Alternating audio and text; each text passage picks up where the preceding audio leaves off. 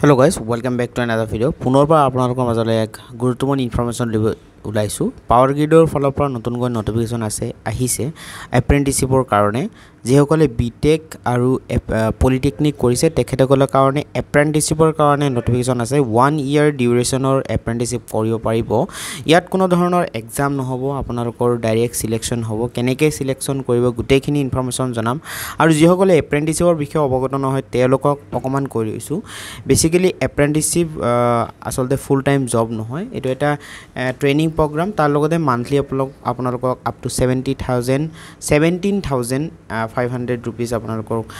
monthly salary dia hobo ba etu stipend boli koa hoy hetu dia hobo tar bisor apnalok ebosor kor bisor certification eta dibo juntu certificate apnaloke as a work experience hisabe apply koribo paribo aru nijor skill development korar karone actually Indian government etu program 1961 apprenticeship act rakhise প্ৰতিটো PSU sector কোম্পানীতে আপোনালোকে এপ্ৰেন্টিসশিপৰ সুযোগ সুবিধা পাব, কিন্তু সকলো কোম্পানীৰ ক্ৰাইটেৰিয়াবোৰ অকমান বেলেগ। নৰ্থ ইষ্টাৰ্ণ ৰিজিয়ন ট্ৰান্সমিশন সিস্টেমৰ যোনটো পাৱাৰ গ্ৰিড, ঠিক আছে, যেটো আমাৰ north east ৰিজিয়নৰ Assam north east ৰিজিয়নতে পৰে। তো পাৱাৰ গ্ৰিডৰ নতুনকৈ এপ্ৰেন্টিসশিপ নটিফিকেশ্যন আহিছে। গতিকে আজি ভিডিওটো মাধ্যমে আপোনালোকক জনাম যে কি ডিপাৰ্টমেণ্টৰ এপ্ৰেন্টিসশিপ নটিফিকেশ্যন আহিলে তাৰ লগতে এলিজিবিলিটি ক্ৰাইটেৰিয়া আৰু এপ্লাই কেনেকৈ কৰিব, যেহেতু এক্সাম নহয় বুলি আপোনালোকক কৈছোঁ। ভিডিওটো সম্পূৰ্ণ চাব আৰু চেনেলটো যদি সাবস্ক্ৰাইব কৰা নাই আপোনালোকে চেনেলটো সাবস্ক্ৰাইব কৰক, ভিডিওটো সম্পূৰ্ণ চাব। ইয়াৰ আগতে এটা সৰু ইনফৰমেশ্যন দিব বিচাৰিছোঁ। অক্টা চাইবাৰ কেফে হ'ল এক অনলাইন ছাৰ্ভিচ প্ৰভাইডাৰ। এখেতসকলৰ পৰা আপোনালোকে যিকোনো জবৰ অনলাইন ফৰ্ম ফিলাপ তাৰ লগতে এপ্ৰেন্টিসশিপৰ অনলাইন ফৰ্ম ফিলাপৰ কামসমূহ আপোনালোকে কৰাই ল'ব পাৰিব খুব কম মূল্যত আৰু খুব কম সময়ত। হোৱাটছআপ নম্বৰ দিয়া আছে, এইটো হোৱাটছআপ নম্বৰত আপোনালোকে ৰিকোয়াৰ্ড ডকুমেণ্ট এখেতসকলক শ্বেয়াৰ কৰক আৰু নিজৰ অনলাইন এপ্লাই কামখিনি আপোনালোকে এখেতসকলৰ পৰা কৰাই ল'ব পাৰিব। গতিকে এতিয়াই অক্টা চাইবাৰ কেফেত কণ্টেক্ট কৰক। উভতাই আহিছোঁ ভিডিঅ'ৰ মূল টপিকলৈ। ইয়াত বেচিকেলি ষ্টেট ৱাইজ দিয়া হৈছে। বেচিকেলি অৰুণাচলৰ ষ্টুডেণ্ট যদি থাকে অৰুণাচলৰ কাৰণেও বেলেগ বেলেগ ভেকেঞ্চিজ সিট কেপাচিটি বেলেগ বেলেগ, আসামৰ কাৰণে বেলেগ বেলেগ। ওকে, আৰু আপোনালোকৰ ট্ৰেইনিং লোকেশ্যনো বেলেগ বেলেগ আছে। অসমৰ কি লোকেশ্যন আছে সেইটো আপোনালোকক জনাম। বেচিকেলি অসমৰ কেইটা দেখুৱাইছোঁ, যিহেতু অসমৰ বিভিন্ন কলেজত অসমৰ বাহিৰৰ ষ্টুডেণ্টো আছে, যিসকল অৰুণাচলৰ আছে, নাগালেণ্ডৰ আছে। তো যদি আপোনালোকে নাগালেণ্ড, মণিপুৰ বা মিজোৰাম, মেঘালয়ত তেখেতসকল যদি চাই আছে আপোনালোকে নিজৰ ষ্টেটতো চাব। মই অসমৰ তো ফৰ এক্সাম্পল দেখুৱাইছোঁ। অসমৰ কাৰণে ইয়াত দিয়া হৈছে Assam state for region in year Assam. Diploma electrical যিসকলে পলিটেকনিকত ইলেক্ট্ৰিকেল কৰিছে তেখেতসকলৰ কাৰণেও টোটেল 10টা পোষ্ট ইয়াত আছে। এছচি কাৰণে এটা, এছটি কাৰণে এটা, অবিচি এনচিৰ কাৰণে 3টা, আনৰিজাৰ্ভৰ কাৰণে 5টা, টোটেল 10টা দিয়া হৈছে। ডিপ্ল'মা চিভিলৰ কাৰণে ওলাইছে, যিসকলে চিভিলত পলিটেকনিক কৰিছে 7টা, এছটিৰ কাৰণে এটা, অবিচিৰ কাৰণে 2টা, আনৰিজাৰ্ভৰ কাৰণে 4টা। গ্ৰেজুৱেট ইলেক্ট্ৰিকেল ইঞ্জিনিয়াৰিঙৰ কাৰণে আপোনালোকে যিসকলে বিটেক ইন ইলেক্ট্ৰিকেল ইঞ্জিনিয়াৰিং কৰিছে 11টা সিট আছে, তাৰ ভিতৰত এছচি এটা, এছটি এটা, অবিচি এনচিএল 3টা, আনৰিজাৰ্ভ 6টা আছে। গ্ৰেজুৱেট চিভিল ইঞ্জিনিয়াৰিং যিসকলে কৰিছে তেখেতসকলেও আপোনালোকে নিজৰ স্কিল ডেভেলপমেণ্টৰ কাৰণে এজ এ এপ্ৰেন্টিসশিপ ট্ৰেইনি হিচাপে জইন কৰিব পাৰে। 8টা ইয়াত টোটেল পোষ্ট আছে আৰু এটা এছচি এছটি এটা, অবিচি 2টা আৰু আনৰিজাৰ্ভ 4টা আছে। গ্ৰেজুৱেট যিসকলে ইলেক্ট্ৰনিক্স টেলিকমিউনিকেশ্যন ইঞ্জিনিয়াৰিঙত আপোনালোকে যদি বিটেক কৰিছে তেখেতসকলে 4টা, তেখেতসকলৰ কাৰণে টোটেল পোষ্ট আছে, তাৰ ভিতৰত ৰিজাৰ্ভেশ্যন এটা আছে। ওকে, অলৰাইট, আপোনালোকে নিশ্চয়কৈ দেখিব পাৰিছে। টেলিকমিউনিকেশ্যনৰ কাৰণে টোটেল ইয়াত দিয়া আছে, আনৰিজাৰ্ভৰ কাৰণে 3টা। HR এক্সিকিউটিভ এইটো পোষ্টৰ কাৰণে মেইনলি MBA HR যদি আপোনালোকৰ কোৱালিফিকেশ্যন আছে তেনেহ'লে আপোনালোকে এইটো জবত এপ্লাই কৰিব পাৰিব। টোটেল 2টা পোষ্ট আছে আৰু এটা আপোনালোকৰ OBC আছে আৰু আনৰিজাৰ্ভৰ কাৰণে এটা আছে। টোটেল মুঠৰ ওপৰত যোনটো আসামৰ কাৰণে ষ্টেট আসামৰ কাৰণে 42টা পোষ্ট আছে। বাকী নিজৰ কাষ্ট কেটেগৰী ৱাইজ চাব। এতিয়া কথা হৈছে আপোনালোকে স্টাইপেণ্ড কিমান পাব বা চেলাৰী যোনটো আচলতে মান্থলি, বেচিকেলি সেইটো চেলাৰী কোৱাটো ভুল হ'ব, সেইটো আচলতে স্টাইপেণ্ড হয়, পাৰ মান্থ আপোনালোকে পাব, এবছৰ 12 মাহ পাব। বাট সেইটোৱে আপোনালোকে ধৰি লওক থুলমূলকৈ চলিব পাৰিব, নিজৰ খৰচ পাতি নিজে বহন কৰিব পাৰিব। ইয়াত কিমান টকা দিব সেইটোও দিয়া হৈছে, সেইটো জনাম বাৰু। ট্ৰেইনিং লোকেশ্যন আসামৰ কাৰণে ক'ত আছে সেইটো আপোনালোকে নিশ্চয়কৈ চাব। ভিডিঅ' ৰেজুলেশ্যন বঢ়াই লৈ আদাৰ ষ্টেটবোৰো চাব পাৰিব। গুৱাহাটী, বিশ্বনাথ চাৰিআলি আসামৰ কাৰণে, শিলচৰ, মিছা, বদৰপুৰ, বালিপাৰা বঙাইগাঁও উমৰাংচু কঠালগুৰি নাৰায়ণপুৰ মৰিয়নি আমগুৰি নৰ্থ লখিমপুৰ হাফলং ৰঙিয়া আৰু ইয়াত দিয়া হৈছে যে ডিব্ৰুগড় তেজপুৰ সালাকাটি চিলাপথাৰ তিয়ক উদয়পুৰ তাৰপিছত কেৰুখা মুখ যোনটো দিয়া হৈছে লোকেশ্যন ওকে এইকেইটা হৈছে লোকেশ্যন আপোনালোকৰ ওকে বাকি কোৱালিফিকেশ্যন অনুযায়ী আপোনালোকৰ যোনটো মান্থলি ষ্টাইপেণ্ড সেইটোও দিয়া হৈছে যদি আপোনালোকে পলিটেকনিকৰ ষ্টুডেণ্ট তেনেহ'লে 15,000 পাৰ মান্থ পাব আৰু যদি আপোনালোকে গ্ৰেজুৱেট বা বিটেকৰ ষ্টুডেণ্ট তেনেহ'লে আপোনালোকে 70,500 rupees পাৰ মান্থ পাব এইটো ওকে আৰু এইচআৰৰ কাৰণে একেই 17,500 পাৰ মান্থ এইটো আপোনালোকে পাব বাকি ল এক্সিকিউটিভ এইটো বেলেগ বেলেগ ষ্টেটত আছে বাট অসমত কিন্তু ল এক্সিকিউটিভ এইটো নাই বাকি আপোনালোকে 17,500 পাব আৰু payment of N additional 2,500 in cash no company accommodation is provided এইটো আপোনালোকৰ দিয়াৰ পসিবিলিটিটো আছে ইয়াত পেমেন্ট অফ এডিশনালো দিয়া হ'ব যদি তেখেতসকলে থকা ব্যৱস্থাটো নিদিয়ে নো কোম্পানী একমডেশ্যন ইজ প্ৰভাইডেড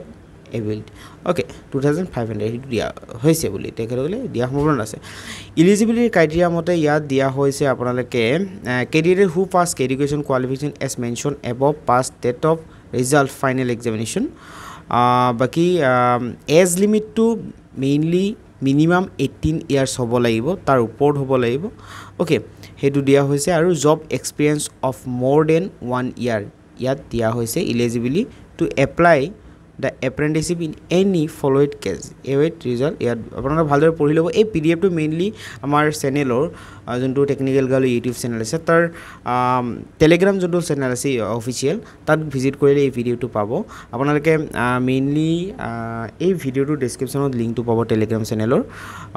ইয়াত বিভিন্ন ধৰণৰ কথা লিখা হৈছে সেইটো আপোনালোকে ভালদৰে পঢ়িব আৰু পেমেণ্টটো ডিবিটিৰ মাধ্যমেৰে ডাইৰেক্ট বেংক ট্ৰান্সফাৰ যোনটো হয় সেইটোৰ মাধ্যমেৰে দিব মানে আধাৰ কাৰ্ডৰ লগত দিব আপোনালোকে আপোনালোকৰ আধাৰ কাৰ্ডটো যোনটো বেংকৰ লগত কানেক্ট আছে সেইটো বেংকতে আপোনালোকক টকাটো দিয়া হ'ব ওকে গতিকে আপোনালোকে আধাৰ কাৰ্ড এতিয়াই বেংকৰ একাউণ্টৰ লগত কানেক্ট কৰি লওক আধাৰ সিডিং বুলি কয় ওকে এইটো আপোনালোকক দিয়া হৈছে লিংকটো যে মাই আধাৰ বেংক সিডিং ষ্টেটাছ ওকে যদি সিডিংটো ষ্টেটাছ চেক কৰিব বিচাৰে তেনেহ'লে এইটো লিংকত ক্লিক কৰি ডাইৰেক্টলি আগতে চাই ল'ব যে কোনটো একাউণ্ট আপোনালোকৰ আধাৰ সিডিং কৰা আছে যদি নাথাকে আপোনালোকে বেংকত গৈ আধাৰ সিডিংটো কৰি ল'ব বাকি ৰিকুৱাৰ্ড ডকুমেণ্টছৰ ক্ষেত্ৰত আপোনালোকে মেইনলি নেটছ যিসকলে ধৰি লওক পলিটেকনিক বা গ্ৰেজুৱেট পাছ কৰিছে তেখেতসকলৰ এটা পৰ্টেল আছে সেই পৰ্টেলত আপোনালোকে প্ৰথমতে ৰেজিষ্ট্ৰেশ্যন কৰিব লাগিব NATS নামৰ এটা পৰ্টেল আছে নেটছ ওকে সেইটো পৰ্টেলত গৈ আপোনালোকে প্ৰথমতে ৰেজিষ্ট্ৰেশ্যন কৰিব নিজৰ ডকুমেণ্ট তাত আপলোড কৰিব ওকে সেইটোৱে মেইনলি বেচিকেলি কাম সেইটোত যদি আপোনালোকে ৰেজিষ্টাৰ নাথাকে তেনেহ'লে আপোনালোকে কিন্তু চিলেক্ট নহয় এপ্লিকেশ্যন প্ৰচিডিউৰখিনি আপোনালোকক ভালদৰে কৈছোঁ প্ৰথমতে নেটছত যাব যদি আপোনালোকে HR এক্সিকিউটিভ পোষ্টত এপ্লাই কৰিব বিচাৰিছে তেনেহ'লে নেপছ পৰ্টেলৰ মাধ্যমেৰে আপোনালোকে এপ্লাই কৰিব লাগিব বাট যদি আপোনালোকে পলিটেকনিক পঢ়িছে বা বিটেক পঢ়িছে তেনেহ'লে আপোনালোকে nats.education.gov.in এইটো ৱেবছাইটত যদি আপোনালোকে ভিজিট কৰে সেইটোৰ মাধ্যমেৰে আপোনালোকে প্ৰথমতে ৰেজিষ্টাৰটো কৰিব লাগিব ওকে তাত আপোনালোকে এপ্লাই কৰা কথাটো দিয়া নাই আপোনালোকে এপ্লাইটো মেইনলি কেনেকৈ কৰিব সেইটো আপোনালোকক জনাইছোঁ প্ৰথমতে আপোনালোকে নেপছ মানে যদি আপোনালোকে HR এক্সিকিউটিভ যোনটো পোষ্ট আছে তাত আপোনালোকে যদি এপ্লাই কৰিব বিচাৰিছে যদি আপোনালোকে ধৰি লওক MBA HR কোৱালিফিকেশ্যন আছে তেনেহ'লে আপোনালোকে নিশ্চয়কৈ নেপছ NAPS সেইটোৰ আপোনালোকে প্ৰথমতে ৰেজিষ্টাৰ কৰক তাৰ পৰা এপ্লাই কৰাৰ প্ৰয়োজন নাই জাষ্ট তাত ৰেজিষ্টাৰ কৰিব লাগিব ৰেজিষ্টাৰ কৰাৰ পিছত আপোনালোকে বাকি কামখিনি কৰিব লাগিব দেন যদি আপোনালোকে বিটেক বা পলিটেকনিক কৰা তেনেহ'লে NATS নামৰ এটা পৰ্টেল আছে তাত পুনৰবাৰ গৈছোঁ তাত আপোনালোকে ৰেজিষ্টাৰ কৰক ৰেজিষ্টাৰ কৰি আপোনালোকে ৰেজিষ্টাৰ 100% কৰক তাত আপোনালোকৰ বেংক একাউণ্ট নাম্বাৰ তাৰ লগতে নিজৰ এডুকেশ্যনেল ডিটেইলছ গোটেইখিনি দিব লাগিব বাকি after getting the নেপছ and নেটছ registration enrolment number candidate should apply the power grid website as per following এতিয়া কথা হৈছে আপোনালোকে নেটছ পৰ্টেলত এপ্লাই কৰাৰ পিছত বা নেপছ পৰ্টেলত এপ্লাই কৰাৰ পিছত আপোনালোকে এটা এনৰলমেণ্ট নাম্বাৰ পাব সেইটো আপোনালোকে হাতত লিখি ৰাখিব বা মানে কপিত লিখি ৰাখিব বা নোটবুকত আপোনালোকে নিজৰ মোবাইলত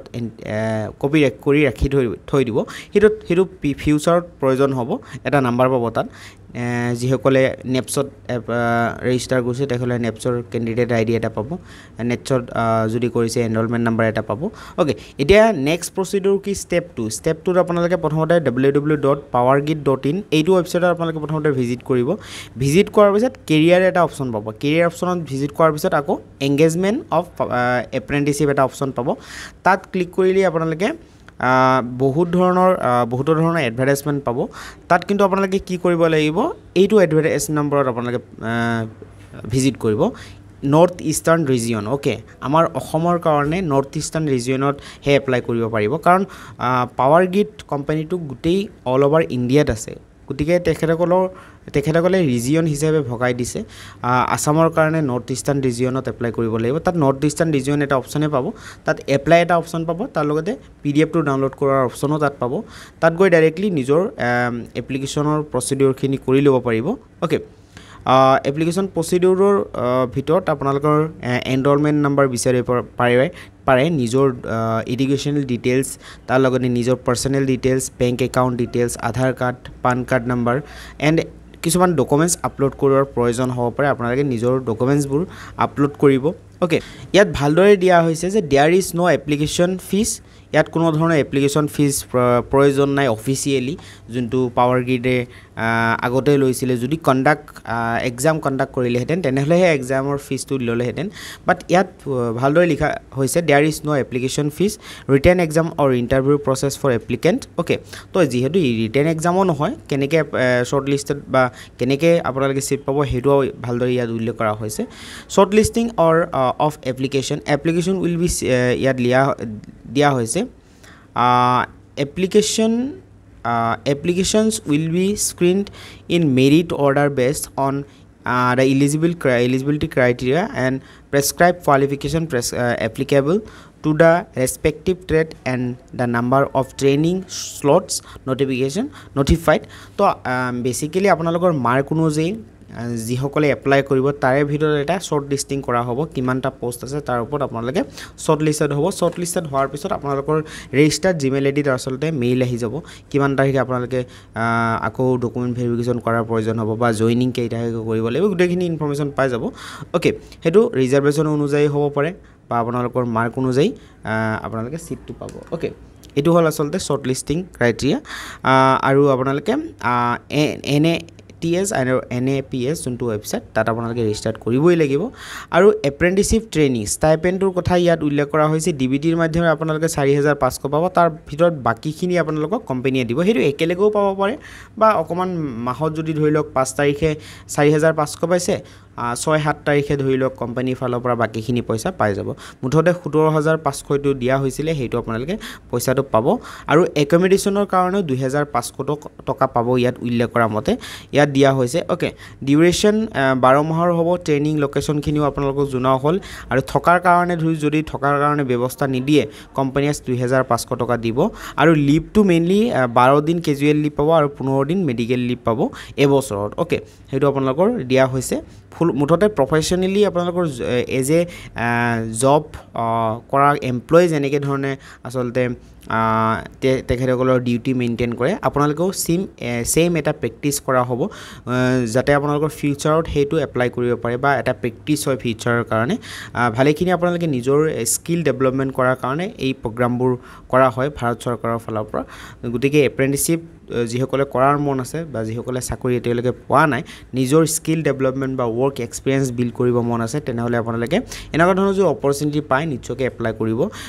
এনেকুৱা নহয় যে পাৱাৰগ্ৰিডতো আপোনালোকে এপ্লাই কৰিব বিভিন্ন ধৰণৰ অইল ছেক্টৰত অইল ইণ্ডিয়া লিমিটেড বা IOCL বা NRL এইবোৰত আচলতে এপ্ৰেণ্টিছশ্বিপৰ সুবিধাবোৰ দিয়া হয় তো আপোনালোকে নিশ্চয়কৈ এপ্লাই কৰিব পাৰে ওকে এতিয়া কথা হৈছে কেই তাৰিখৰ পৰা কেই তাৰিখলৈকে এপ্লিকেশ্যন চলি থাকিব অনলাইনৰ মাধ্যমেৰে যিহেতু এপ্লাই কৰিব লাগিব ইয়াত উল্লেখ কৰা মতে অপেনিং ডেট অফ এপ্লিকেশ্যন 15 ছেপ্টেম্বৰৰ পৰা ষ্টাৰ্ট হৈছে আৰু ক্লজিং ডেট এপ্লিকেশ্যন 6 অক্টোবৰলৈকে চলি থাকিব গতিকে ইণ্টাৰেষ্টেড কেণ্ডিডেট আৰু ইলিজিবল কেণ্ডিডেটসকলে আপোনালোকে এইটো ডেট মতে আপোনালোকে এপ্লাই কৰক প্ৰথমতে কৈছোৱে যিসকলে পলিটেকনিক আৰু গ্ৰেজুৱেট ইঞ্জিনিয়াৰিং ষ্টুডেণ্ট বা B.tech তেখেতসকলে প্ৰথমতে NATS নামৰ এটা পৰ্টেল আছে তাত গৈ আপোনালোকে প্ৰথমতে ৰেজিষ্টাৰ্ট কৰক দেন সেকেন্ড স্টেপটো হৈছে আপোনালোকে যোনটো পাৱাৰগ্ৰিড ৱেবসাইট তাত গৈ আপোনালোকে কেৰিয়াৰ অপচনত যাব কেৰিয়াৰ অপচনত গৈ কেনে এপ্ৰেন্টিছশ্বিপ অপচন এটা পাই যাব তাত ক্লিক কৰিলে north eastern region transmission system যোনটো নৰ্থ ইষ্টাৰ্ণ ৰিজন বুলি লিখা থাকিব তাত আপোনালোকে ক্লিক কৰি এপ্লিকেশ্যন এপ্লাই অপচন এটা পাই যাব ওকে তো এপ্লাই অপচনত ক্লিক কৰি আপোনালোকৰ নিজৰ প্ৰচিডিউৰখিনি কৰি ল'ব আশা কৰিছোঁ বুজি পাইছে এনি যদি কনফিউজন থাকে নিশ্চয়কৈ ভিডিঅ'ৰ কমেণ্ট ছেকশ্যনত কমেণ্ট কৰি ৰাখিব পাৰে তাৰ ওপৰত ভিত্তি কৰি নেক্সট ভিডিঅ'ত আপোনালোকক জনাবলৈ চেষ্টা কৰিম বহুতেই ভাবিব পাৰে কমেণ্ট বহুতেই কৰে ৰিপ্লাই দিয়াৰ আচলতে ৰিপ্লাই দিয়া নহয় আপোনালোকে নাভাবিব যে আচলতে কমেণ্টবোৰ নাপাওঁ আচলতে নিশ্চয়কৈ কমেণ্টবোৰ পাওঁ কিন্তু এনেকুৱা কিছুমান কমেণ্ট কৰে যিসকলে ভিডিঅ'ৰ তেখেতসকলৰ উত্তৰবোৰ ভিডিঅ'তেই লুকাই থাকে তেখেতসকলে তথাপিও কমেণ্ট কৰে গতিকে প্ৰতিটো কমেণ্টৰ ৰিপ্লাই দিয়াৰ ইমান সহজ নহয় আচলতে যিহেতু বহুতেই কমেণ্ট কৰে সেইটো কাৰণে কৈছোঁ আপোনালোকে কমেণ্ট কৰক নিশ্চয়কৈ যেতিয়া মই নিশ্চয়কৈ চাওঁ তো তাৰ ওপৰত ভিত্তি কৰি নেক্সট আপোনালোকক ৰিপ্লাই দিবলৈ চেষ্টা কৰিম বা টেলিগ্ৰাম চেনেল যদি আপোনালোকে জইন কৰে তাতেও আপোনালোকক ইনফৰমেশ্যনবোৰ দিবলৈ সক্ষম হ'ব গতিকে আশা কৰিছোঁ বুজি পাইছে আৰু চেনেলটো যদি এতিয়াও ছাবস্ক্ৰাইব কৰা নাই টেকনিকেল গাঁৱলী ইউটিউব চেনেল এতিয়াই ছাবস্ক্ৰাইব কৰক আজি ভিডিঅ' চোৱাৰ বহুত বহুত ধন্যবাদ জানিছোঁ thank you so' much bye bye